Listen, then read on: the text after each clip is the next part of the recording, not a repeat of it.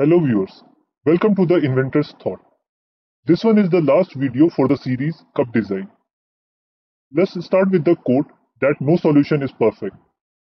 There are multiple reasons behind it. For the cup design, let's point out those reasons. First one is cup utility-wise design. Cup cannot fill the drink till one's satisfaction. That is, it cannot be customized or personalized to one's need. It can be thought as a problem to be solved. Different target audience have multiple choices to use the same cup. They can use it for drinking tea, coffee, or milk.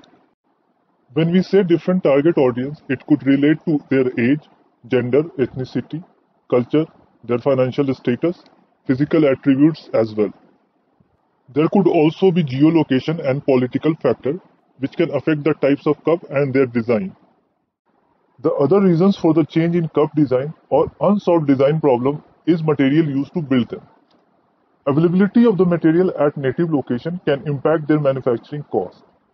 A cup can be built using materials such as clay, silicon, glass, wood, bamboo, and in some cases biodegradables. These things can affect the cost and puts constraint over the design.